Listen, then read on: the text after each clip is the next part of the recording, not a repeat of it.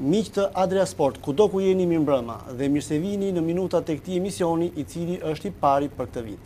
E nisim këtë emision të parë me futbollin, ku do të flasim për ekipin e parë të Teutës si dhe Akademinë e futbollit të këtij klubi. Ju prezantoj pa humbur kohë të ftuarit e mbrëmjes së sotme, duke filluar nga Ilir Biturku, drejtor teknik i Teutës. Mirëmbrëma Ilir, dhe të falenderoj që pranuat ftesën për të vijuar me Shpend Markun, trajner i ekipit të 17 vjeçare të Teutës, kampion dimri në kampionatin e kësaj grup moshe. Faleminderit Shpend dhe ju uroj suksese për gjithçka që keni arritur. Dhe Leonidha Musai, gazetar sportiv. Mirëmbrëma Leonidha. Ilir, bisedën po e filloj me ju. Përpara se të kalojmë në aktualitetin, do të nisim me një pyetje lidhur me gjykimin tuaj për ecurinë e futbollit dursak për gjatë vitit 2014. Para gjithash ju falenderoj për ftesën. Së dyti do t'ju thojë një vit mbar televizionit tuaj dhe shqiptarëve kudo që janë. Faleminderit ju dhe suksesi. Meqense më pyetët për ecurinë e ekipit të Teutës, unë do të ndaja në dy etapa, sepse kur flasim për vitin 2014, sigurisht kemi parasysh edhe edicionin 2013-2014, ku në përfundim të këtij edicioni unë kam qenë drejtuesi i skuadrës të Teutës. Me sa kujtoj, kam folur gjatë në një intervistë time në televizionin tuaj. Ka qenë një mbyllje, do të thoja, e mirë, po jo sipas parashikimeve, pra flas për edicionin e kaluar, sepse Teuta kishte në objektivet e saj pjesëmarrje në Kupat e UEFA-s, nuk mori pjesë në Kupat e UEFA-s, thjesht për një pikë. Nëse do të kishte pasur një pikë më shumë, do të ishte ajo pjesëmarrëse në Kupat e UEFA-s. Pra, doli jashtë objektivave dhe siç u kam thënë më parë, sigurisht që kemi biseduar për atë kampionat ku problematikat kanë qenë të ndryshme, sidomos ndryshimet e trajnerëve kanë krijuar edhe ato boshllëqet e tyre. Dhe në fund fare dolëm jashtë objektivave me pikë barabarta me Laçin, mos gaboj.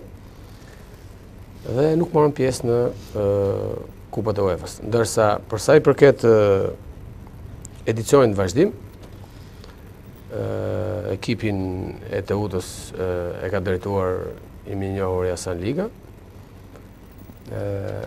Mendimi im personal, ky është thjesht mendim i një njeriu që merret me sport dhe nuk besoj që do të ndikoj.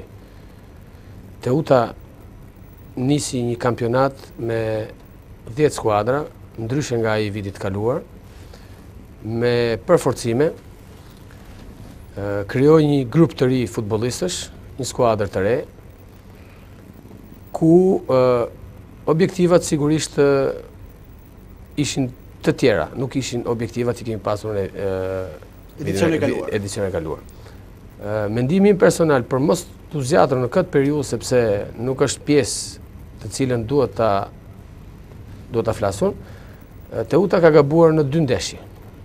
Në ndeshjen me Elbasanin në shtëpi dhe në ndeshjen me Vllaznin. Pra këto dy ndeshje Teuta i ka gabuar, mendim personal, ndërsa për pjesën tjetër unë mendoj që ekipet e superiorës ishin forcuar mirë, duke qenë sepse kampionati ndryshoi formulën e tij, u bë me 10 skuadra, që të gjitha kishin përforcime të mira, jo se Teuta nuk kishte, por Teuta nuk doli aty ku duhej. Dhe kjo për shkak të asaj që ne në gjuhën e futbollit themi që për të krijuar identitet duhet edhe kohë. Duhet kohë, duhet durim, duhen dhe lojtarë. Me sa duket pjesa e lojtarëve që erdhi nuk u përshtat siç duhej me Teutën, pra erdhën dhe rezultatet në mënyrë konsekutive. Ndërsa për sa i përket pjesës finale, sigurisht që unë vazhdoj të jem pjesë e stafit të Teutës me një detyrë tjetër, në mbështetje gjithmonë të një kolegu të nderuar, siç është Gentian Begeja, ish futbollist i Teutës, një figurë e njohur. Në 4 ndeshje, mos gaboj, 4 apo 5 ndeshje, sigurisht që Teuta nuk ka patur ecurinë e duhur, por ne e dinim shumë mirë sepse kishim përballë në ndeshjet që kemi zhvilluar, kishim përballë kundërshtar shumë të fortë. Kemi filluar me Partizanin, kemi bërë një ndeshje shumë mirë, ndeshje kompetitive do ta quaja, por në atë ndeshje sigurisht që fati nuk ishte me ne, jemi ndërshkuar me një gabim, do të thoja më shumë të një reparti, nuk do të thoja individual.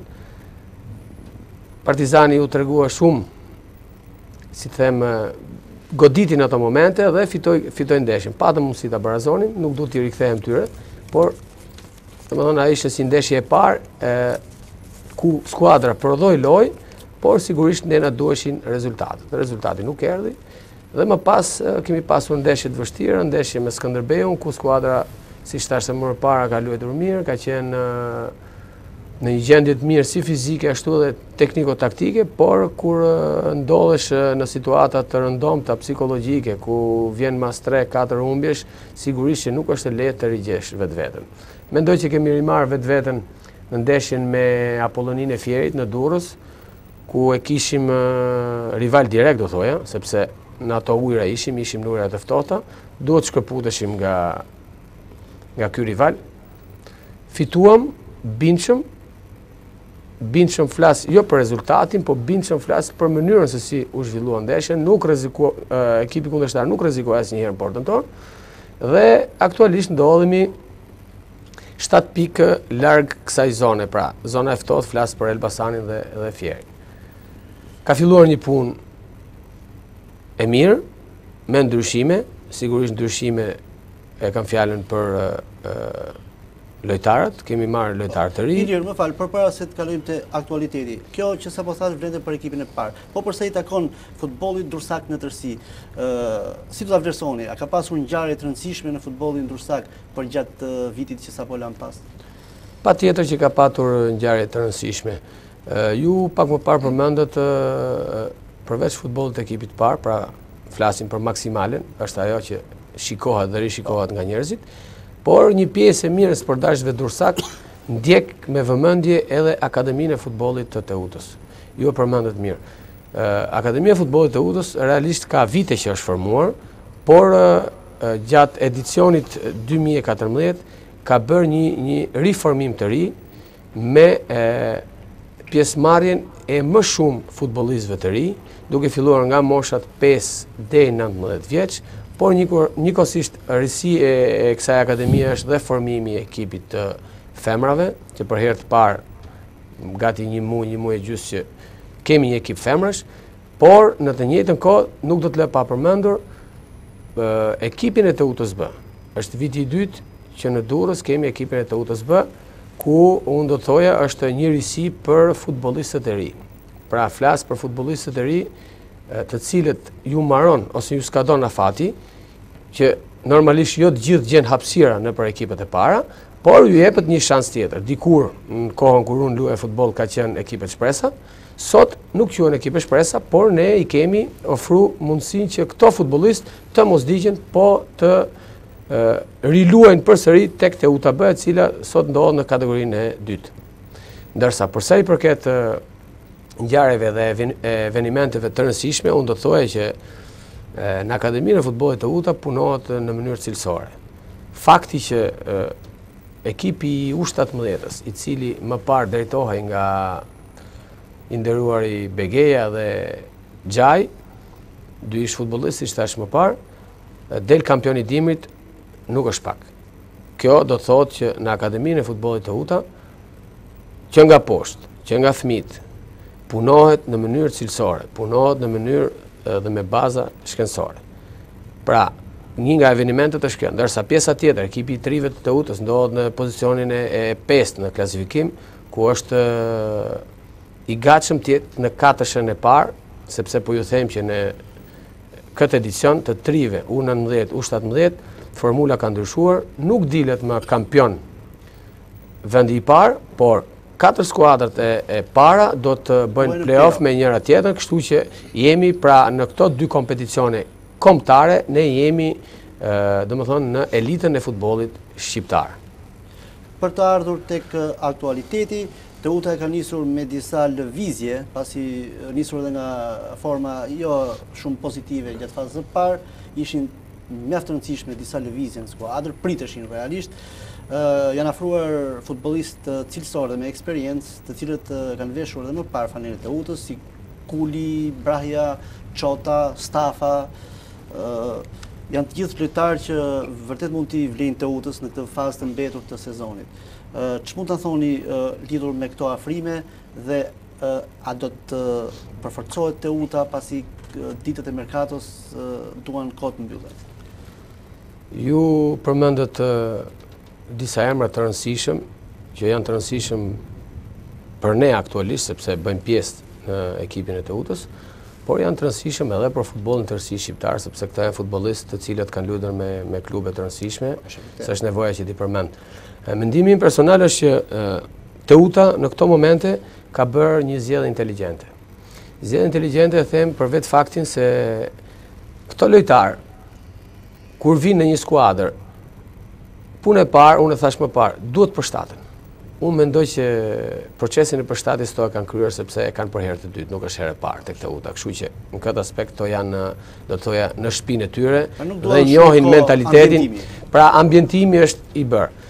Problemi në këto momente është që të konsolidohet grupi, të riforcohet grupi, ne gjithë forcën e kësaj skuadre e kemi tek grupi, nuk e kemi tek individi, edhe pse kemi marrë individ të rëndësishëm, si Kuli, si Braja, si Çota, por rëndësi ka skuadër. Rëndësi ka që kjo skuadër t'i largohet zonës ftohtë, sa më shpejt, dhe në vazhdimsi kjo skuadër të ndryshojë dhe pse jo objektivat në vazhdimsi. Pra nuk duhet të qëndrojmë me këmbë për tokë, sepse për momentin jemi në këto ujëra, por në qoftë se ne do të arrijmë të marrim rezultate pozitive dhe të jenë të vazhdueshme, sigurisht flas të vazhdueshme, kam parasysh faktin e Vllaznisë që në 5 javë arriti të marrë 5 fitore, pse jo mos ndryshojnë objektivat, edhe pse janë të pamundur për momentin, sepse matematika është çikës më kokfort se sa dëshira që kemi ne për të arritur aty ku duhet me arrit.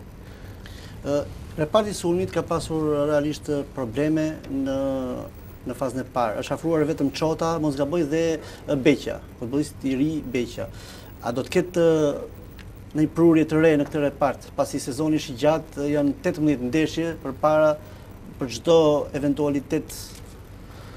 A ka plane Teuta, pasi jemi ndër drejtuesit kryesor të kësaj skuadre, ka plane Teuta deri në përfundim të merkatos? Unë mendoj që Teuta deri në këto momente, siç thashë më parë, ka bërë goditjet e duhura. Ndoshta presidenti Asambelliu mundet se gjithmonë bën ndonjë surprizë, kupton? Nëse do bëhet një surprizë e këndshme që do të jetë cilësore, sigurisht cilësore, do t'i themi gjithmonë faleminderit. Por megjithatë edhe me këto që kemi, mendoj që Teuta ka rregulluar disi ekuilibrat në skuadër, sepse nuk është se kemi marrë vetëm lojtarë në një repart, por kemi marrë lojtarë në të 3 repartet ku ne sigurisht kemi patur problemet tona, domethënë flas që nga fillimi i kampionatit. Ju përmendët shënimin e golit, e kam përmendur edhe unë në intervistat e mia mbas ndeshjes, por të jemi realist, goli gjithmonë i kërkohet sulmuesit. Ndërsa unë do të thoja që goli është edhe prodhimi i lojës. Kështu që për ta nxjerrë sulmuesin përpara portës, sigurisht që duhet punojë gjithë skuadra. Kështu që gjithmonë barra i bën sulmuesit, por mendimi im personal është që nuk është vetëm problemi i golit, por Teuta gjatë fazës parë dhe të dytë, po të shikojmë statistikat, sepse duhet t'i ndjekim çik mirë, shikojmë që ka marrë dhe shumë gola. Patjetër. Pra në të dyja fazat, do të jemi realist dhe do të jemi objektiv, në të dyja fazat sigurisht që ka pas çediment. Dhe duke pat parasysh të dy këto faktorë, pra si shënimi i golit ka qenë i vakat, por edhe marrja e golit, unë mendoj që diçka nuk ka shkuar mirë në mekanizmin e skuadrës tonë. Dhe me marrjen e këtyre lojtarëve, unë kam bindjen që Teuta do të jetë më ekuilibruar, më racionale, do të jetë më pragmatiste dhe do dalin nga kjo situatë ku ndodhet dhe do të rikthej, jam i bindur, do të rikthej nëse do të arrijë rezultate, por edhe do të luajë mirë. Shenjat e parë i dhanë ndeshje miqësore me Tiranën, do të rikthej dhe pse jo tifozët e saj, të cilët për hir të vërtetës kanë munguar, janë shumë objektiv, ndoshta kanë të drejtë dhe ne ju kërkojmë ndjes, por futbolli është i tillë, oscilacionet në futboll njihen. Pretendojmë që kemi një teut ndryshe në këto momente që flasim. Kampionati don edhe 2 javë, nga ky moment që unë flas, dhe po përgatitemi seriozisht që të jemi kompetitiv. Leonidha, në syrin e një gazetari, si shikoni lëvizjet e para tek Teuta? Ke fjalë për lëvizjet e para në merkato apo lëvizjet e para në merkato, sigurisht. Kanë ardhur 5 lojtarë deri tani, bëhet fjalë për Beqin, stafën, siç e përmendët Biturku, Çotën, Brian dhe Kulin. Kulin dhe Brian. 5 lojtarë të cilët besoj se çdo skuadër ka nevojë për forcim, apo jo? Sigurisht, gjithë jemi koshient për fakt. Qoftë për aq më tepër në pozicionin ku ndodhi Teuta. Po sigurisht. Pasi Teuta ka traditë futbollin shqiptar. Patjetër. Dhe janë 5 lojtarë të cilët unë kam përshtypjen se do të bëjnë punë skuadrës së Teutës për pjesën e mbetur të sezonit, por për mendimin tim personal, sigurisht do i kishte edhe lojtarë më të mirë të cilët mund t'ia ishin ofruar Teutës. Lojtarët janë shumë të pjekur, lojtarët që kanë ardhur si Bekim Kuli apo dhe mbrojtësi, por Braja, por kam përshtypjen se Teutës i duhet një shtys më fort, pra një fizik për të organizuar edhe pak më tepër. Pra në repartin mes fushës ke në repartin mes fushës, unë pash edhe Kulin dje gjatë pardje, më falni, gjatë Misorës me Tiranën. Loja e Teutës që ndryshuar totalisht nga ajo pjesë e parë e sezonit dhe temi për 2 fazat e kaluara, por lojtarët janë disi të lodhur, ndoshta edhe prej ngarkesës, mos më lë Ilirit të gaboj, prej ngarkesës madhe fizike që kanë marrë kohët e fundit dhe nuk ishin aq të lirshëm sa duheshin në funksionimet dhe në aksionet e tyre të rrjedhshme. Pash një Teutë po flasim për merkaton, por lojtarët të cilët erdhën gjatë merkatos së fundit ishin të gjithë në lojë gjatë ndeshjes me Tiranën dhe aty u pa dhe cilësitë e tyre, le të themi. Por kam përshtypjen se janë lojtarë të cilët do t'i bëj punë shumë skuadrës Teutës, duke filluar nga Çota. Çota nisi shumë mirë ndeshjen e tij të parë pas rikthimit pas disa kohësh në Durrës, sepse të gjithë lojtarët si për koincidencë të fatit, si Braja, Kuli apo edhe Çota, Stafa apo dhe Beqja ka qenë lojtar ende i Teutës që edhe në borxh të skuadra e Besës Kavajës, por të gjithë lojtarët kanë qenë pjesë e skuadrës Teutës në të shkuarën dhe për mendimin tim nuk e kanë shumë të vështirë për të përshtatur me grupin. Por ajo që pash në ndeshje me Tiranën ishte se ishte një Teutë më agresive, një Teutë që luante pa frikë, jo sikur se luante në pjesën e parë të sezonit. Gjatë 2 fazave të para ishte një Teutë që unë kam thënë shpesh edhe këtu që nuk pëlqente as pak, qoftë në mënyra se si lunte, qoftë në mënyra organizimit të skuadrës, sepse skuadra me trajnerin e parë luante, nuk kam asnjë lidhje me trajnerin, por luante me skema të ndryshme, herë me një sulmues duke u mbrojtur edhe atëherë kur nuk ishte për të mbrojtur si përballë skuadrave si Fieri apo si Elbasani, të cilat janë skuadra nën peshën e Teutës, qoftë si tradit, po edhe për gjendjen e tyre aktuale.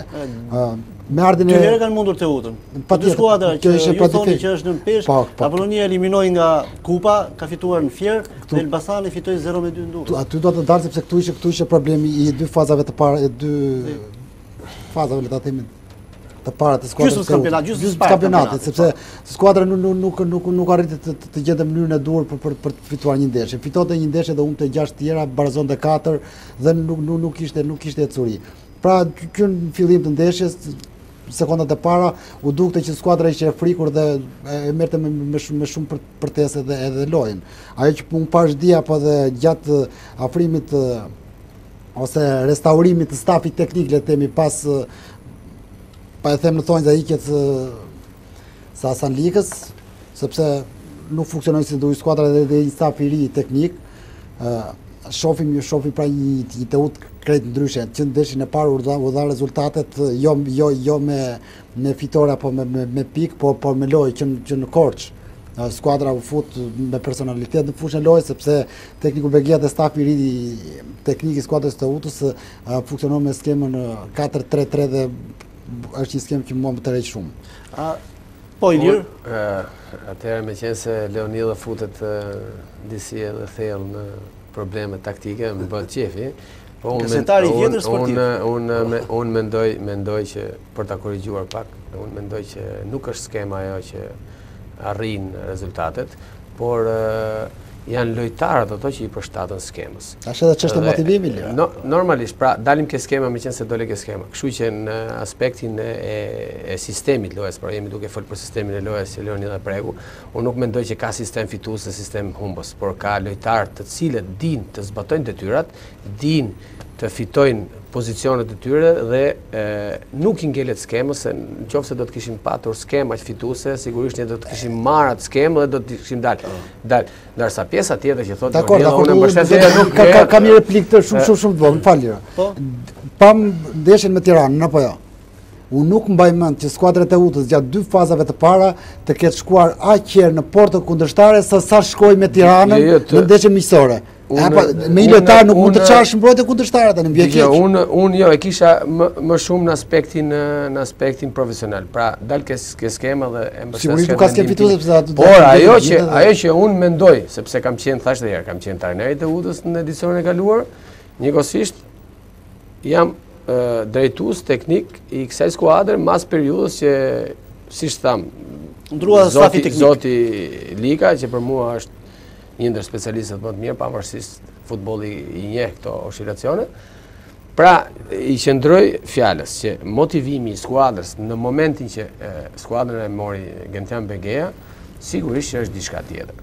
Është diçka tjetër sepse këtu duhet të theksoj dhe duhet të mësoj faktit që Begeja është një djalë I cili është lindur, rritur dhe ka luajtur futbollin e Durrës. Pra njeh mirë mentalitetin, pra njihte mirë një pjesë të lojtarëve të cilët ishin lojtarë të cilët ai ka patur në ekipet e trive dhe sigurisht kjo është pjesa plus që në momentet që ne po flasim, pjesa plus që I shtohet, pra një diçka që I shtohet te Utës nga ana pozitive. Ndërsa për sa I përket rezultateve, unë thash edhe një herë tjetër, nuk është se ne si staf I ri kemi bërë rezultate pozitive. Ne kemi bërë një ndryshim për sa I përket mënyrës së lojës, për sa I përket mentalitetit, agresivitetit, pra kërkojmë që skuadra të luajnë me personalitet, skuadra të jetë jo inferiore kundrejt një kundërshtari që mund të jetë. Po kjo pra është çështja. Kjo është çështja. Çështja është që ka ndryshuar diçka për sa I përket kjo nuk ka ndryshuar vetëm gjatë garës, por kjo ka ndryshuar edhe gjatë duke filluar nga dita e parë e stërvitjes, ku kërkohet impenjim maksimal, ku kërkohet luftë sportive. Ti vetë the fillim të emisionit që ne kërkojmë të rikthejmë sportdarsin Durrësak në shkatës aty, por nuk sihet sportdarsin Durrësak, zoti Biturku duke mos skorruar rezultate dhe duke qëndruar ti gjatë gjithë 90 minutave në fushën tënde dhe duke kërcënuar më absolute. Unë do t'ju thoja që ju jeni dëshmitar dhe I keni parë ndeshjet e të Utës, paktën nga momenti që po flasim, sigurisht që Teuta është më agresive.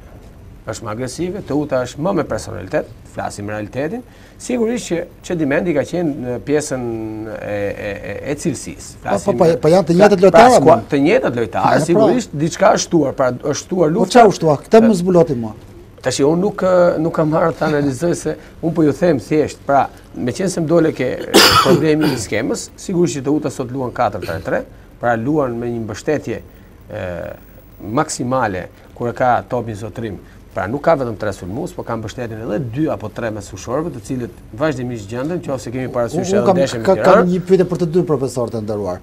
Skuadra është më e rrezikshme në fazën sulmuese, ofensive, le të themi, siç njihet ndryshe në botën e futbollit, kur sulmon me 3 lojtar apo kur ka një pyk të vetme?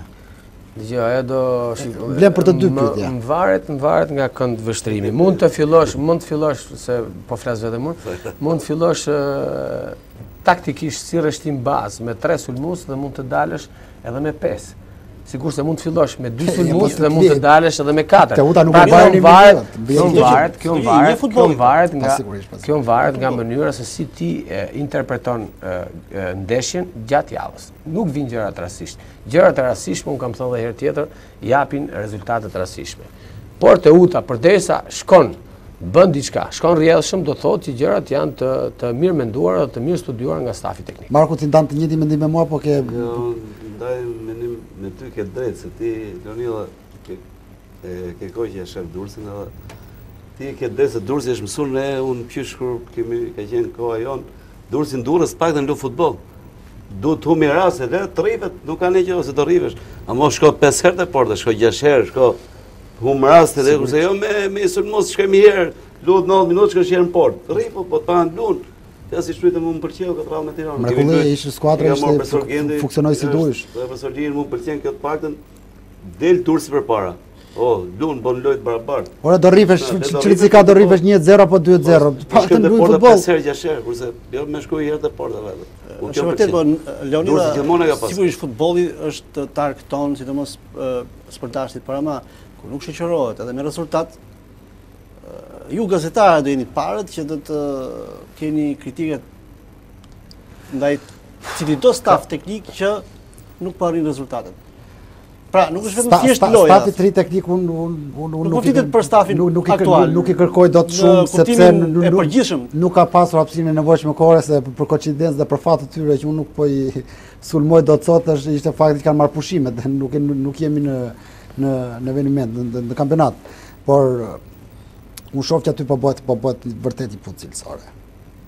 Po bëhet i punë cilësore dhe unë jam partizan jo jam partizan, por mbështes faktin që skuadra duhet të drejtohet nga trajnerë të cilët e njohin qytetin apo njohin dhe skuadrën dhe kanë qenë pjesë e skuadrës. Ne nuk jemi Bayern Munichut apo Real Madridit që mbledhin kokra një këtu, një atje dhe ata detyrimisht futin fushë dhe vetvetiu ata do të luajnë. Nuk ka nevojë as për skema, mirë fjalë për lëm pak Shpendin hije, por meqense hodhe këtë tezë, një mendim i Ilirit në futbollin shqiptar Ilir. Sa e rëndësishme është këtë tezë që sapo tha Leonidha që stafi teknik apo trajneri, pra krye trajneri ta themi, duhet të jetë vendas. Ka ajo më varet. Sot jemi në ekonominë e tregut dhe më varet edhe nga shumë faktorë, kupton? Nuk do t'i futim i thellë, por fakti nuk besoj se është fakti nuk është kusht sepse fakti nuk është kusht, absolutisht nuk është dobët dhe nuk mund ta lësh aty se por fakti kemi arritur rezultate me Sulejman Sarovën, shumë mirë. Patjetër. Unë mendoj që për periudhat që po kalon futbolli shqiptar, janë periudha cilësore, do thoya. Nuk duhet të hedhim poshtë arritjet që ka futbolli shqiptar në tërësi. Tash e ka pa pak në tërësi duke filluar nga ekipet kombëtare, ekipi kombëtar i madh dhe duke filluar nga ekipet të tjera kombëtare. Por njëkohësisht dhe futbolli shqiptar ka një rritje cilësore.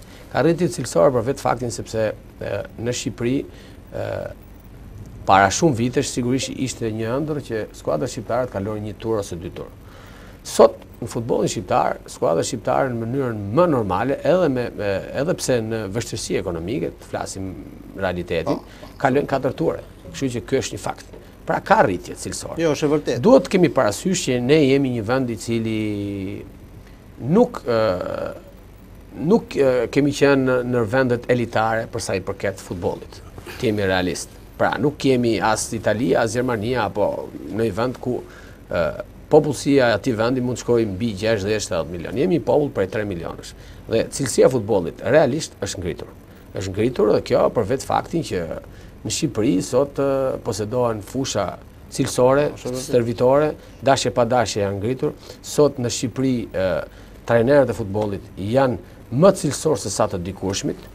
Ke me bindje të plot dhe me kompetencë plot, ju garantoj për këtë sepse është bërë një punë e mirë edhe nga Federata Shqiptare, jemi realist, për rritjen cilësore, për përmirësimin e aftësive të trajnerëve, ku trajnerët sot janë të kualifikuar jo vetëm nga Federata Shqiptare, por edhe nga institucione siç është UEFA, ku pra në farë mënyrë tezën jo, nuk e hedh poshtë, por kjo thash është si them, është diçka që duhet rishikuar çik më gjerë, sepse varet edhe nga buxheti.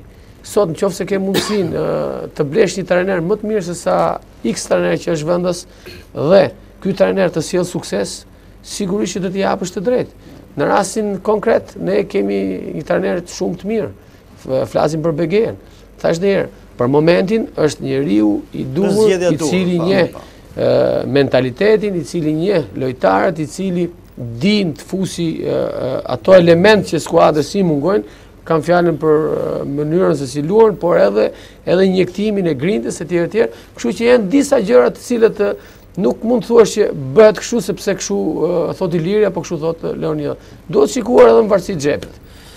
Është e vërtetë Ilir, Shpend ju e njihni mjaft mirë ambientin e brendshëm tek Teuta, njihni mjaft mirë futbollistët e ardhur tek Teuta. Pa i përmendur prapë emrat, se dihet se kush janë. Po t'ishte për ju, do të kishte nevojë sërish Teuta për përforcime të tjera? Tashti futbollistët mirë, çdo ekip ka nevojë, po prapë me zgjedhjen që kanë bërë, më duket prapë që është bërë zgjedhje dur për këtë fazë. Se siç lojtarët që kanë ardhur, plus që janë afro dhe këto dursakët, siç ka ardhur e që thatë ju Beja u provon çuna 3 dia luajti Hyka, luajti Gripçi çuna atë më pëlqen kjo. Emisiones me Tiranën. Po nëse do të ishit ju trajneri i parë dhe nëse do të pyeteshit, nëse do të kishe nevojë, sigurisht brenda mundësive që ka edhe klubi, nuk diskutohet. Do ta kishte të domosdoshme edhe një ndërhyrje tjetër dhe ku? Po t'ishte për Shpend Marku normalisht. Po mo një sulmos mirë na u donte. Një sulmos mirë tjerët s'është, por një sulmos u donte. Sulmosi. Edhe Çota nuk është lojtar i keq, është lojtar me Durrësin. Ai ka dhënë inshallah po na shoh që fakt Durrësi tash i këtë vit që mos të le Shpendin që të me qenë se unë jam edhe pjesë e kësaj pune, unë do të thoja që për momenti, mendimi im, në qoftë se nuk do të kishe ardhur Çota, sigurisht që do bisedonim për një lojtar sulmues. Po në qoftë se tani kërkojmë përsëri edhe një lojtar sulmues, unë nuk do të le pa përmendur, sepse po flasim për futboll bashkëkohor, por nuk do të le pa përmendur Hysenin, i cili në 2 ndeshjet e fundit ka shënuar 2 gola, kështu që është një sulmues me një perspektivë shumë të mirë. Pra duhet dhënë dorë edhe këtyre, po flasim për sulmues të cilët ne pretendojmë që të vinë nga ekipi U19-s.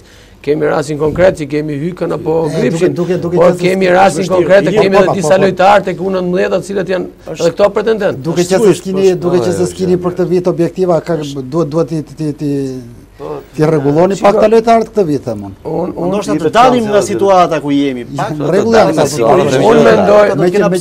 Unë mendoj unë, ndoshta mund të jetë gabim, po për momentin kjo dyshe. Por kemi edhe lojtarë tjerë të cilët mund të ambulojnë këtë pozicion në rast se këto nuk janë në gjendje apo janë me kartone. A keni fjallë për Milen apo jashtë? Jo, me sa duket Mile, sot kam lexuar që është pjesë e një skuadre tjetër, megjithatë nuk ka problem. Por kemi edhe lojtarë të cilët ne duhet t'i promovojmë, duhet t'i rrisim. Ilir ka drejt. Unë mendoj që, siç thash edhe herë, Hyseni është një ndër sulmuesët, keni përcikuar dhe ja ku do jemi këtu që do të jetë një ndër sulmuesët me një të ardhme të sigurt, një djalë i cili ka një shtatërsi, një djalë i cili në rolin që luan sigurisht është një pyk modern, sepse jo vetëm që sulmon mirë në thellësi, por është një lojtar që luan mirë me kokë, lojtar që luan mirë me shpinë, një lojtar i cili pret skuadrën kur është në vështirësi. Pra rasti që ky djalosh ka shënuar 2 gola, 3 gola në ndeshjet e fundit nuk është, domethënë të shënosh gol sot është pak e vështirë. Kështu që duhet të promovojmë pak edhe vlerat e lojtarëve të ri, të cilët themi të drejtën japin dhe freski, por japin dhe dëshirë, japin edhe atë që ne po flasim, domethënë mbushin edhe stadiumet, sepse sot njerëzit pak a shumë flasin shumë për futbollin, por problemi qëndron që duhet pak rini, pak freski, duhet alternim midis lojtarëve të vjetër dhe lojtarëve të ri. Sigurisht është shumë e rëndësishme një gëshëtim i tillë. Por dalja nga situata është, besoj se është detyra e parë i Ilir, apo jo? Dalja nga kjo situatë ku ndodhemi. Pastaj duke u konsoliduar disi, edhe hapësira për të rinj pa diskutim që të jetë më e madhe. Unë mendoj që duke qenë gjithmonë me këmbë për tokë. Asnjëherë të flasim që ne kemi dalë nga situata, por duke menduar që kampionati fillon mas 2 javësh dhe kemi ndeshje të vështirë me Flamurtarin. Teuta duhet të shkëputet në mënyrë automatike 2 skuadrave, siç janë Elbasani dhe Fieri, dhe pastaj të bëj kampionatin e saj për treguar vlerat e saj, një dhe e dyta për të promovuar lojtarë të cilët janë të perspektivës. Pastaj në edicionin e ardhshëm sigurisht që mund të folet ndryshe, mund të ketë objektiva të tjera dhe Ilir në pozicionin e drejtuesit të Teutës. Ardha e 4 lojtarëve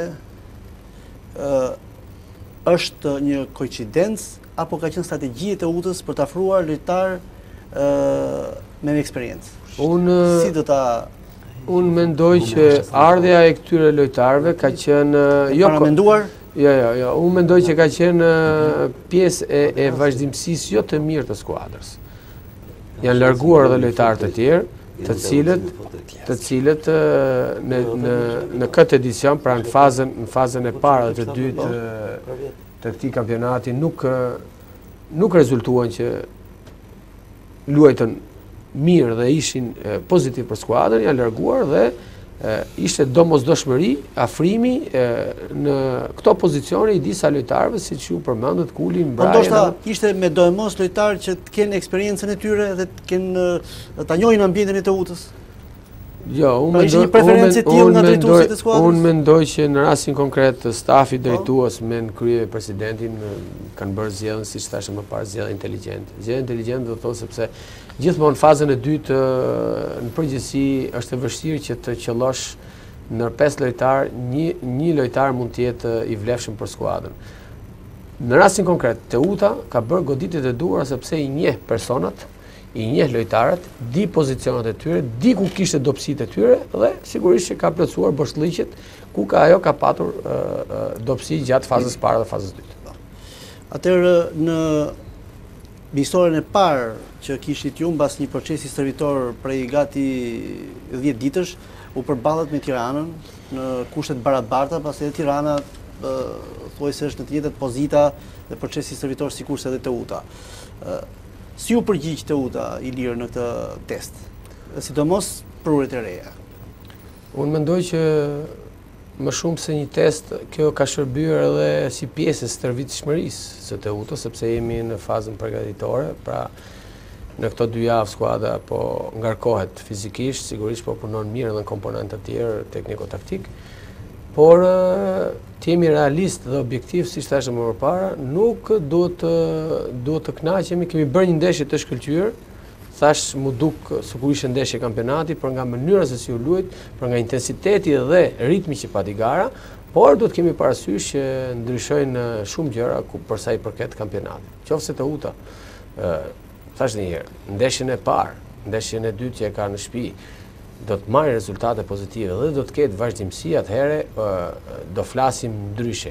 Por një diçka mund t'ju them me siguri të plot që Teuta të paktën me drejtimin e stafit të ri ka treguar që ka prodhuar lojë, ka treguar që nuk ka qenë inferiore, ka treguar që ka patur një skuadër me personalitet dhe po tregon që me parafërsi po krijon identitetin e saj. Dhe këto janë ingredient dhe janë përbërës cilët japin në vazhdimësi një bindje që kjo skuadër me siguri do të ketë rezultate pozitive. Shpend, si u duk Teuta në miqësoren përballë Tiranës? Unë rrallë para pëlqeu që erdhën dhe tifozat. Ndeshje miqësore kishin ardhur tifozë më shumë se sa ndeshjet e kampionatit.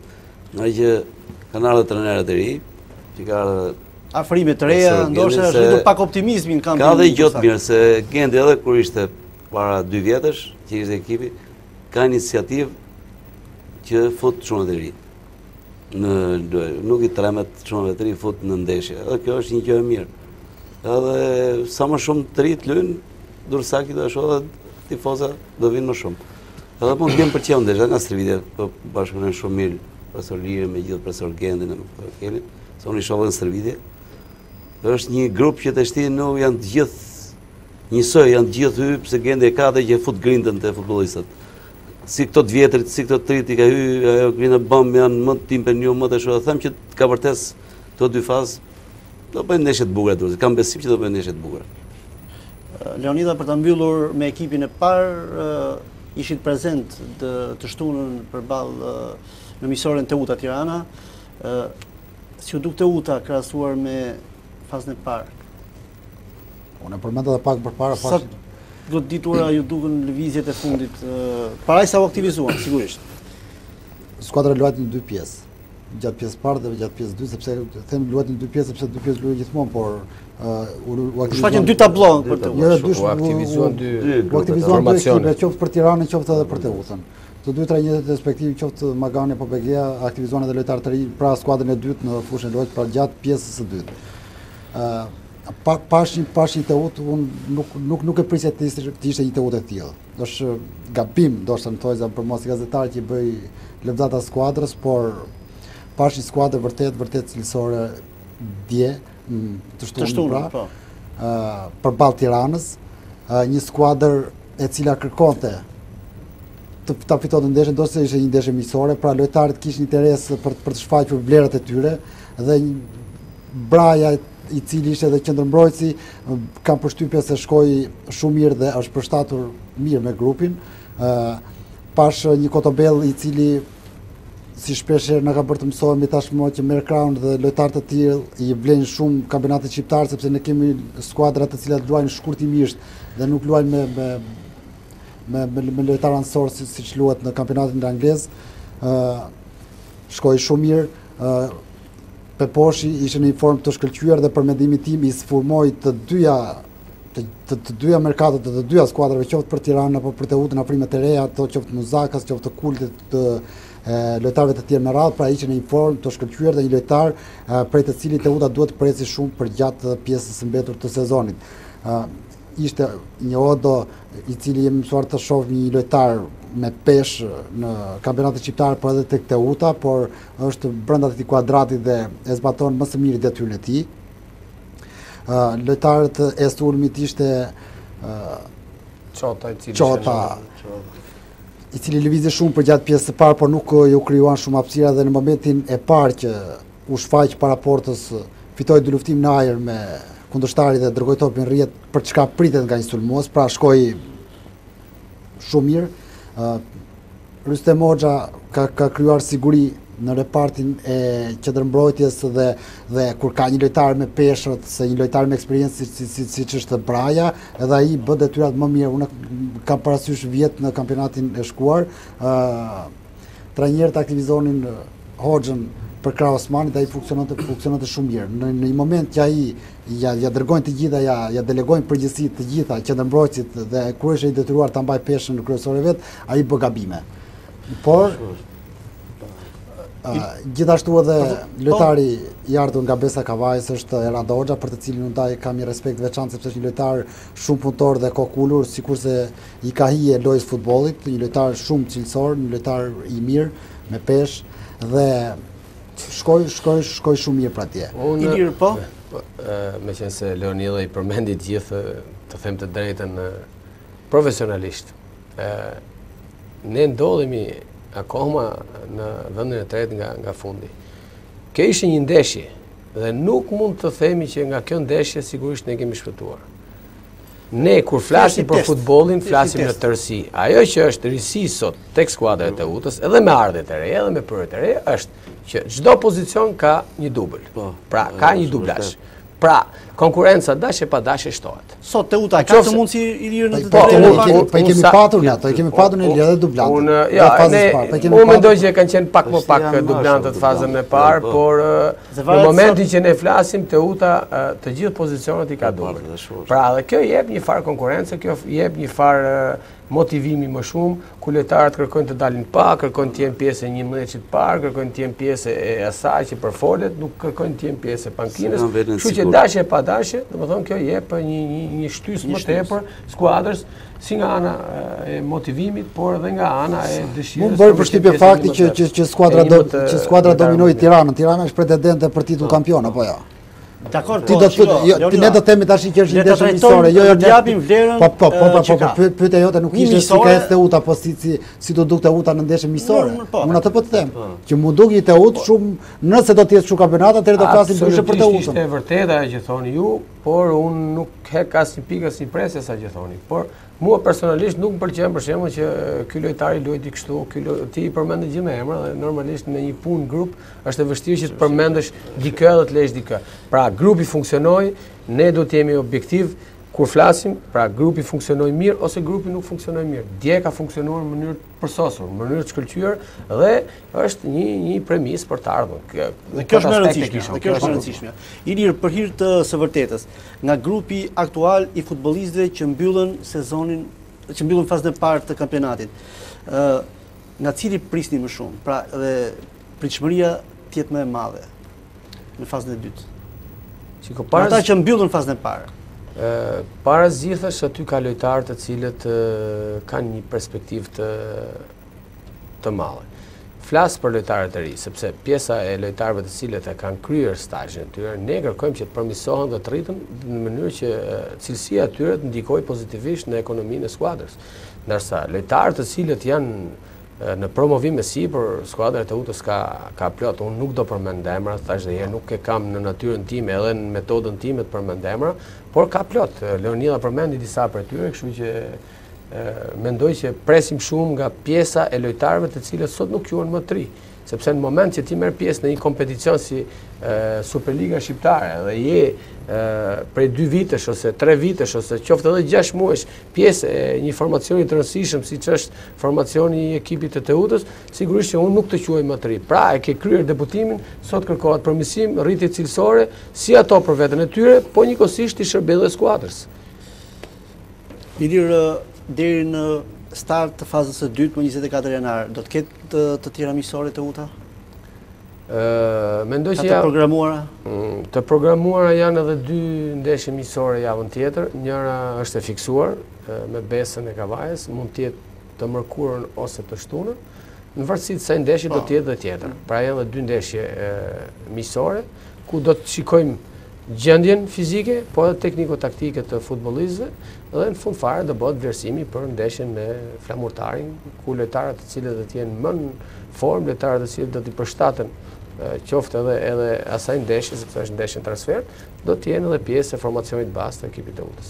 Keni qenë i vëmendshëm në këto ditë merkatoje edhe me atë çka kanë bërë skuadrat rivale me Teutën, sa i takon përforcimeve, sa ju ka interesuar juve, pasi sigurisht edhe kjo pjesë e strategjisë është normalisht për të parë lëvizjet e rivalëve. Unë përditësohem me gazetat, i lexoj ato, por sigurisht fokusimi im maksimal është tek Teuta. Të shikosh në shtëpinë e tjetrit është pak më e lehtë sepse kemi edhe natyrën, por problemi është shikojmë problemet që kemi ne. Pra, ku i kemi ne problemet në shtëpinë tonë. Ne mendoj që për momentin i kemi kryer disa detyra të cilët duheshin kryer. Marrja e lojtarëve është pozitive, lojtarët si thash më parë janë përshtatur ose kanë qenë të përshtatur, janë pjesë e grupit, njohin shumë gjëra, kështu që fokusimi i stafit drejtues, sigurisht edhe i trajnerit, është tek Teuta. Pjesa tjetër sigurisht që dikush i bën llogaritë e tij, në fund fare është finalja klasifikimit që tregon normalisht. Atëherë Shpendi dhe Leonidha, nëse s'kemi gjë për sa i takon në pjesën e parë të emisionit ku kemi folur për ekipin e parë, nuk e di, për çtuar? Rregull, urojmë sukses në fazën e dytë.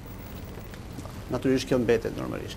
Për të kaluar te pjesa e dytë e emisionit, siç e thash edhe në hyrje, është Akademia e Futbollit Teuta, e cila funksionon prej disa vitesh, por siç e tha Ilir, ka pasur një riorganizim, le ta themi, gjatë këtij viti, ku janë bërë disa ndërhyrje që në përpjekje sigurisht për të arritur cilësinë e futbollit dursak.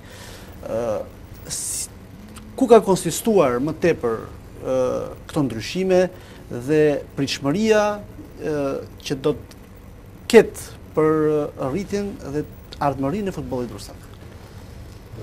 Para zgjidhjes unë ju thash që Akademia e Futbollit Teuta ka ekzistuar dhe mendoj që edhe në vitet e kaluara ka qenë ndër akademitë cilësore, sepse ka nxjerr futbollistë.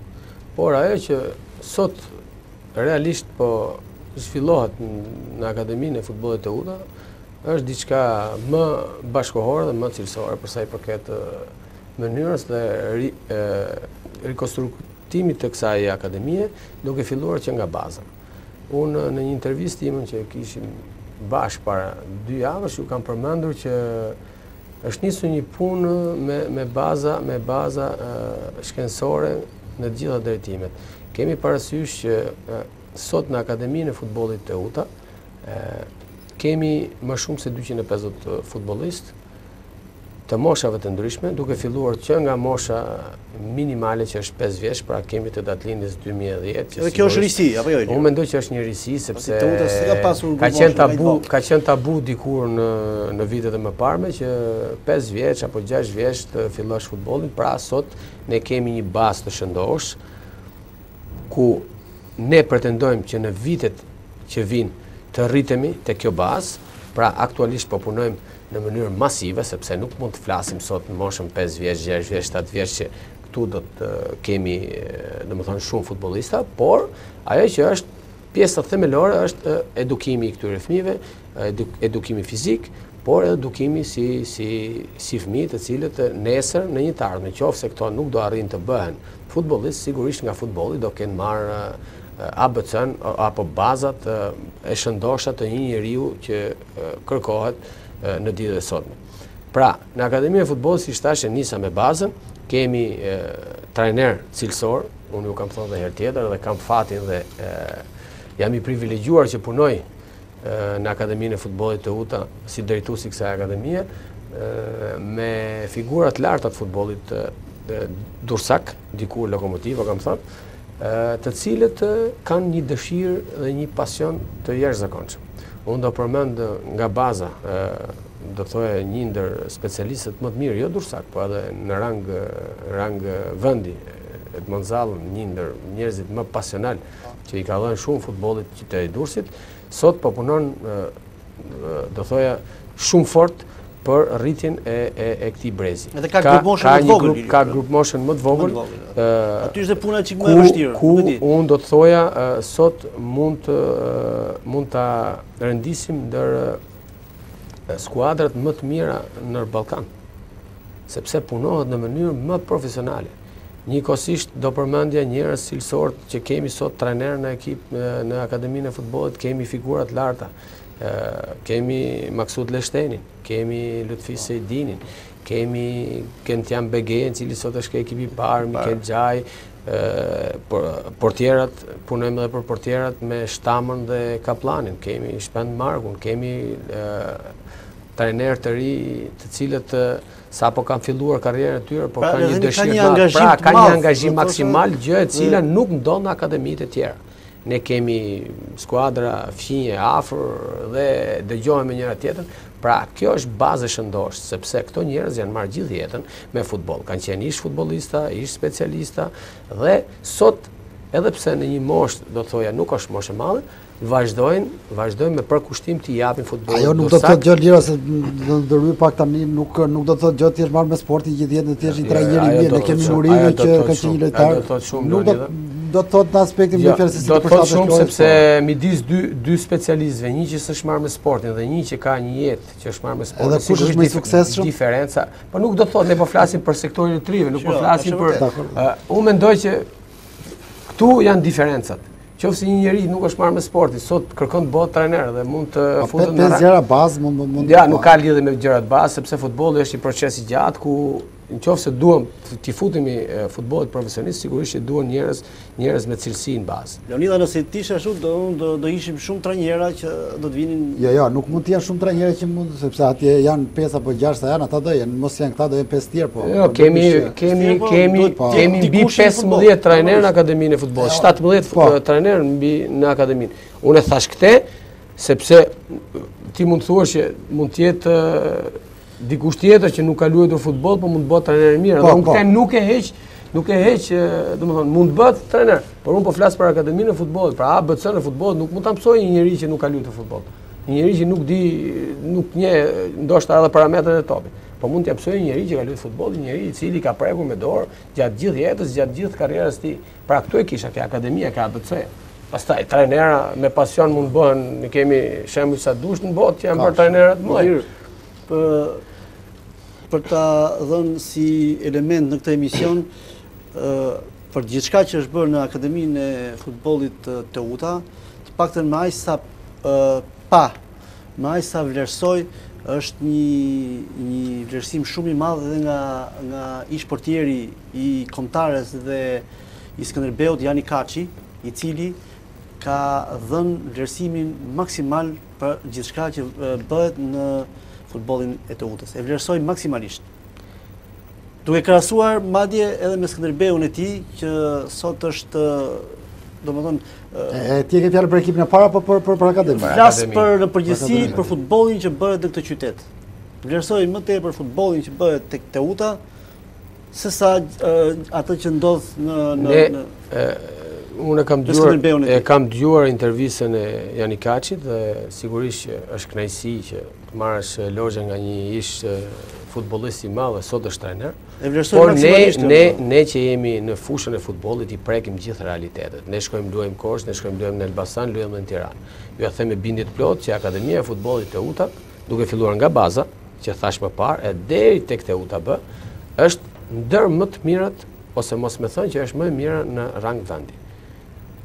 Me qenë se unë harrova pa përmendur faktin që në Akademinë e Futbollit Teuta sot kemi promovuar edhe futbollin e femrave, kjo është një tjetër risi që i shtohet futbollit dursak. Besoj vitin tjetër edhe ky ekip femrash do të jetë në kampionatin e futbollit femrave. Patjetër do të marrë pjesë në kampionatin kombëtar të femrave, i cili zhvillohet në rang vendi, janë 12 skuadra. Ka masivitet meqense ra fjala tek futbolli femrave, afrohen femra që duan të angazhohen me futboll, si është situata? Në momentet e para ka qenë shumë e vështirë, por sa kemi filluar punën, sigurisht sot kemi gati 20 vajza të datëlindjes 2000-2001, të cilat stërviten rregullisht nga trajnerët e akademisë. Kush është trajneri aktual i trajneri aktual është Julian Fezga dhe e nderuara Zamira, më falni për mbiemrin, por Zamira është një mësuese. Pra kemi një mashkull dhe një femër, pra kemi 2 trajnerë. Edhe kjo është një zgjedhje mjaft e mirë. Dhe ekipi më i suksesshëm i Akademisë së Futbollit Teuta, Zamira Koçi. Zamira Koçi, fal. Dhe ekipi më i suksesshëm i Akademisë së Futbollit Teuta, padyshim në këtë sezon ka qenë ekipi i 17 vjeçarëve, drejtuar siç e thatë ju nga Gentian Begeja dhe në javët e fundit e merr Shpend Marku. Shpend, ç'mund të na thuash për ecurinë e këtij ekipi? Çfarë e dalloi këtë grup futbollistësh nga skuadrat e tjera? Të paktën për gjatë pjesës parë të kampionatit. Rradh parë ishte një kënaqësi e madhe të punosh me ato çuna, se tash ato janë rrit aty te akademia, un kam qesh kanë qenë 7-8 vjeç ato që i njoh. Se ju keni punuar me grupet më të vogla. Me mosha. Shumica aty në futbollistë janë që kanë dalë nga akademia jonë aty, që un thash i kam rrit nga mosha 8 vjeç, 9 vjeç. Janë lojtarë që kanë luajtur bashkë me një tjetër, ishte një kënaqësi shumë e madhe të punosh me ato djemë. Janë shumë djemë të mirë, plus që është bërë një punë shumë e mirë të ato çuna. Ishte kënaqësi shumë e madhe të punosh me punu me ato lojtarë. Edhe them që ato nuk është puna të dalim kampion, se e mirë është nuk ka gjë më të bukur dalësh kampion, po është sa më shumë dalin futbollistë, që të çojmë te ekipi i parë. Ky është edhe qëllimi i akademisë apo jo? Është me dal kampion, se kampion edhe. Prandaj po punojnë 20 burra aty që nxjerrin 5-6 shona. Dalin 5-6 shona që të shkojnë te ekipi i parë, është kënaqësia më e madhe. Çfarë dallon këtë grup Shpend nga skuadra? Ju keni qenë prezent në disa fusha dhe çfarë dallon këtë grup për të qenë aty ku është? Për këtë për ne ta nxorë që kanë punuar këtë dallon se kanë 5-6 vjet që punojnë bashkë me njëri tjetrin, që kanë luajtur. Grupi që kanë filluar, njohje që kanë me njëri tjetrin, loje me njëri tjetrin që ja dinë shumë mirë, se janë gati 9 futbollistë që kanë. Besoj se edhe te skuadrat e tjera njohja është pothuajse njëjtë se është grup i mirë, është grup i mirë. Është se është dhe me grup mosha. Është me Brezarit. Me Brezarit, grup mosha. Ky është një daltindje 98, 98-99 është një grup moshe shumë e mirë. Këto janë mësuar qysh me 12 vjeçarët kampion të zonale, me 15 vjeçarët kampion, po ky grup. Tash me 17 vjeçarët prapë me ekip rang kombëtar, domethënë. Ky është një rang më i lartë. Është sa nga këta kampionët absolut ju pas keni aty në skuadër janë të gatshëm për skuadrën e Teutës, duke marrë parasysh faktin që kanë ngelur edhe shumë pak, le të themi një sezon apo një sezon e gjysmë që ata të bëjnë pjesë e skuadrës të Teutës. Se do kalon nga aty do kalon edhe 3. Një vit pra, edhe 18 vjeç pastaj do të jesh në rallë të skuadrës parë. Në ky grup them që të paktën shkojnë 4-5 futbollistë ekip parë. Kam besim te ky grup më. Janë lojtarë talentuar që them që do shkojnë te ekipi parë. Kanë bum, janë lojtarë cilësor apo janë talente, çfarë janë? Cilësor, talente, janë 4-5 kohra, mos i përmend me emra. Se do harrojmë një emër. Harrojmë një emër ngel radhë qyshte portierit e Ivata, është Inaxhi, Vila, Përkeqi, Hajdini, janë 5-6 çuna që janë e shumë, them që me punë, pa punë zbotë janë, me punë, si që janë të punu, them që të shkojnë të skuadra e parë. Shpend, e keni filluar stërvitjen për fazën e dytë? Po, keni filluar, s'ku ka pushim, keni filluar që me datë 5. Datë 5, një javë fiks kemi bërë që keni fillu stërvitjen me çunat. Si e shikon e Curin në fazën e dytë? Them që do ta majmë. Edhe kërkosha juaj do t'jetë me play-off? Me play-off. Të dyja Pra kampionatet. edhe U19, Të dyja kampionatet janë me play-off, po nuk do t'ishte keq që kjo skuadër ta përfundonte e para, sepse ti je e para do kënaqësi vete. Kush nuk do që ta rish kampion. Dhe të fitonte edhe titën. Por objektivi dhe qëllimi si ishte Leonidha nuk është ky. Qëllimi kryesor i një akademie është që të ketë prodhim për skuadrën e parë, të ketë prodhim për skuadrat e vendit, po pse jo, të ketë prodhim edhe për jashtë. Përderisa punohet me cilësi, unë thash duhet pak kohë, duhet pak durim. Nuk bëhen futboll është një proces i gjatë, nuk bëhen me orë dhe me minuta, as me javë, as me vite, por do një punë shumë të madhe dhe në fund fare kush është ai që e ka atë fat, sepse duhet edhe fat është pjesë e lojës, ta arrin nivelet larta siç po arrin sot futbollistë të ndryshëm shqiptar ku gazetat po që ne lexojmë ditë ditës, jo Cikaleshi, jo Vajushi, jo, pra janë lojtarë cilët janë rritur në akademi.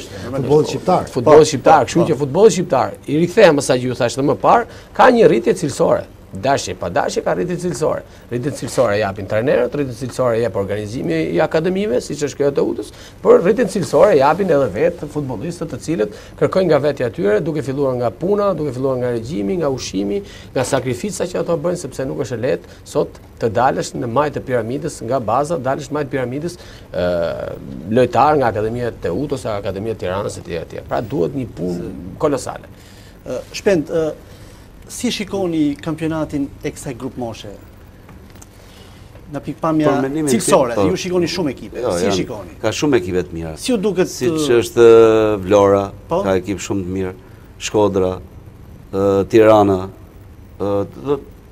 Për mendimin tim është ngret futbolli shumë, mëse edhe Korça që lutem këtë javë në fundit të kampionatit që u bën ndeshje shumë e bukur, nga 2-1 për Korçën. Minutat e fundit fitu. Çunat e kthyen 3 pa ish futbolli, atë ka bukuri futbolli. Normalisht. Ajo është gjë më e bukur. Edhe them që është ngret futbolli dhe këto moshat është bërë futbolli i bukur. Ai kanë kushtet këta dim të do të them që kushtet që i kanë këto, se kohë ton fillon të futbolli 13 vjeç, 14 vjeç kur fillon sporti dhe unë kam qenë atletik deri në moshën 13 vjeç, 14 atëherë hyn në futboll. Kurse tash i fillon që 6 vjeç. S'ka gjë më të bukur të fillosh sportin 6 vjeç. Po 6 derisa të shkoj 10 vjeç sa merr në stërvitje, sa cilësi. Po në përreth si janë kushtet Shpend, kur shkoni? Po janë rregulluar. Shumica to ekipet kryesore, ekipet kryesore si Shkodra, Vlora, Durrësi, Korça, i kanë fushat kanë ambiente të mira, kanë filluar me ambiente të mira të pranueshme. Ilir, për kuriozitet, kur fillon në filozofinë e futbollit, kur fillon futja e mentalitetit fituesit? Në cilën moshë? Ju po më bëni një pyetje cilën unë kam bërë diku jashtë vendit. E keni fjalën për tash çështja mentalitetit është diçka tjetër.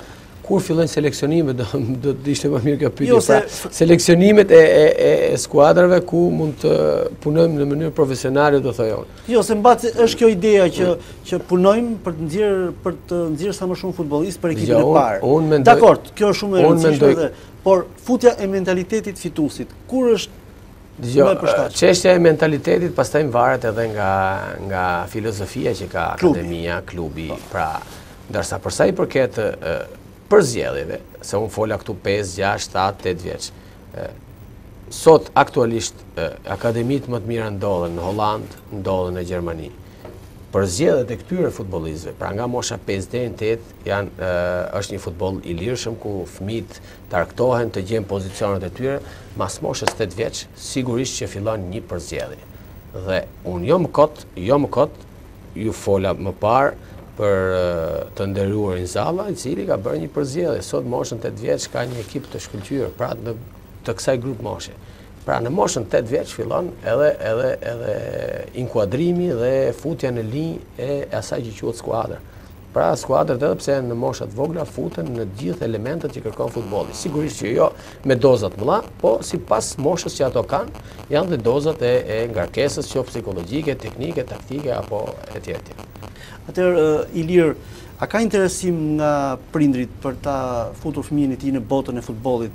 Në ç'nivel është ky interesim në qytetin e Durrësit? Unë mendoj që ka shumë interesim, sepse kam qenë i pranishëm kur prindër të ndryshëm sjellin fëmijët e tyre, sigurisht që interesimi është i gjithanshëm, ata pyesin, shikojnë kushtet, shikojnë cilët janë trajnerët, pra shikojnë tërësi gjërat, por ajo që mua realisht më pëlqen për momentin është që pjesa më e madhe, mbi 90-95% e prindërve nuk ju intereson në këto mosha dhe është pozitive që djali do bëhet apo s'do bëhet futbollist. E rëndësishme është që djali bën edukim fizik. E rëndësishme është që djali largohet 2 orë apo 3 orë nga ato veset e këqija. Djali largohet nga ato kompjuteri. Pra janë shumë gjëra të këqija që brenda sporti në tërësi është edhe edukim vetvete. Sigurisht. Pra, kemi parasysh që është një fakt pozitiv ky që unë ju thash. Më pas në moshat më të mëdha sigurisht që pjesa e prindërve ndonjëherë bëhet faktor edhe negativ, sepse që të gjithë prindërit kërkojnë që fëmijët e tyre, por nuk do dalim këtu sepse është pjesë e jona si akademi. Por e rëndësishme është që prindët kanë një interesim shumë të madh dhe vinë dita ditës dhe regjistrojnë fëmijët e tyre në Akademinë e Futbollit të UTA. Besoj se edhe i ndjekin aty për shkak të moshës vogël, derisa mbarojnë procesin stërvitor. Më shumë tifozë ka kur përplasen ekipet e vogla se sa kur përplasen të UTA të mëdha. Edhe ky që solli Leonidha një element interesant. Jo, është vërtet ka interesim të themi. Për hir të vërtetës ka shumë interesim. Ka interesim sepse luajnë dursakët. Ka shumë interesim për shumë arsye. Po e rëndësishme është dhe duhet Nuk mund bëj tifozë të ndjek një lojtar nga Tirana aq më tepër kur skuadra është në ditë e saj më të vështira, kupton apo? Ti jemi realist, kurse kur ai vjen aty qoftë edhe për edukim fizik siç e përmendi Liri, prindi vjen aty për ta parë se ka atë kënaqësinë e vet. Po merr edhe 2 shok mbrapa, po merr për skuadrat e tjera Leonidha. Po. Është çështje. Pa përmendur emër skuadrash që normalisht një sportdashës ndjek skuadrën e tij, pavarësisht se sa tursak apo jo janë në këtë skuadër. Mendoj që edhe kushtet janë përmirësuar për sa i përket infrastrukturës. Sigurisht që kemi nevojë akoma për sa i përket fushave, kemi nevojë sepse kemi një numër të madh futbollistësh, por prania edhe e ndriçimit jep mundësinë e stërvitshmërisë së disa skuadrave njëkohësisht. Unë mendoj që jemi në kushte shumë më të mira dhe shumë më të favorshme se sa të gjitha akademitë e tjera. Po terrenet lira, më fal se po atë preka pak më parë. Kemi nevojë sigurisht edhe për 1 ose 2 terrene për t'u liruar më pak. Sepse është shtuar organike apo edhe pse ne në këto kushte që kemi një grafik ku çdo javë gjithë trajnerët e Akademisë Futbollit ditën e hënë ose ditën e martë mbas këtij grafiku ndajmë edhe detyrat, ndajmë edhe fushat sepse kemi pranin tonë kemi fushën plastike, kemi fushën anësore, kemi tjera anësore, por ne kërkojmë që stërvitet t'i programojmë në fushën më të mirë. Kur nuk ka mundësi dalim tek fushat tjera. Pra kemi nevojë, por mendoj që për momentin jemi më mirë se sa akademitë e tjera për sa i përket fushave, ndërsa për sa i përket edhe pjesës tjetër që sot të gjithë futbollistët kanë dhamat e zhveshjes, kanë trajnerë të kualifikuar, kanë kushtet më të mira se sa sigurisht diçka është zyrtare edhe për prindërit apo edhe kërkesat kanë përshtypje se më të shpeshta apo jo? Patjetër, nuk diskutohet. Atëherë kemi ardhur në fund të këtij emisioni. Të nderuar miq, kemi diskutuar për Teutën, për ekipin e parë, pasi dihet që në prag të fazës së dytë Teuta më saktë për Teutën, pritshmëritë janë akoma më të mëdha. Kemi folur për Akademinë e Futbollit Teuta dhe pikërisht për këtë falenderoj të ftuarit e mbrëmjes së sotme, falenderoj Ilir Biturkun, faleminderit Ilir, Shpend Markun, faleminderit Shpend dhe Leonidha Musai, faleminderit Leonidha. Faleminderit ju. Të nderuar televizionist, kaq ishte për këtë emision, bashkë do takohemi në emisionin e radhës, deri atëherë natë e mirë.